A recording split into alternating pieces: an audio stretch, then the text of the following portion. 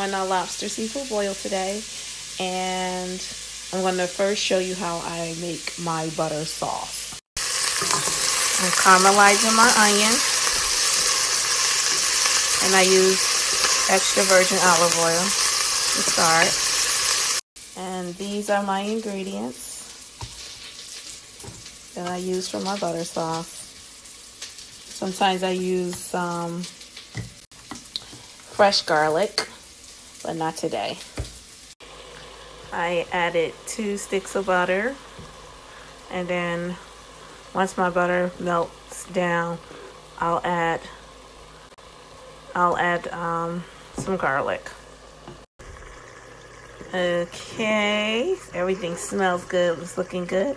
I just added like 5 scoops of garlic. 5 scoops. 5 scoops.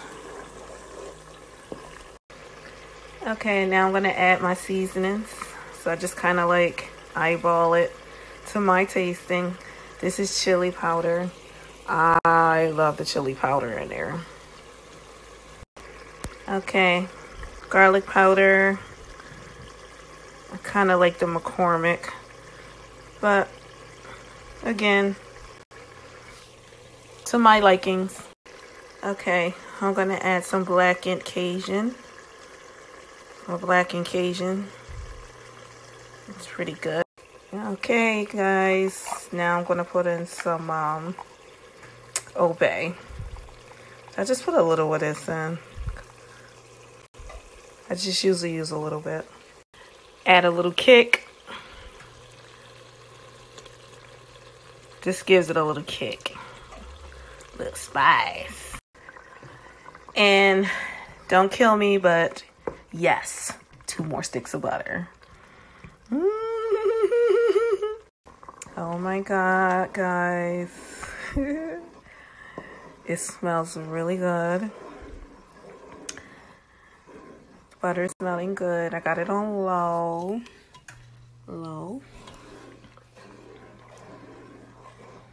And I like to add the pickled ginger. Oh my God, this brings it life. I'm telling you. Pickled ginger is in. So now I'm gonna add some parsley and let it simmer. I'm gonna let it simmer for a little while with my parsley. Okay, so I just tasted it. Ooh, it's so good. So good. Okay, I'm gonna let that simmer for a couple minutes, like 10 minutes or so. And I'm gonna put my potatoes on and my eggs. I'll be back. Okay, guys. I got my stuff going here. Hold on. Got my potatoes. Woo. My butter sauce is warming on the warmer. And I got my eggs going. Now, right now I got it going. It is my lobster tail. I'm gonna put these in the oven.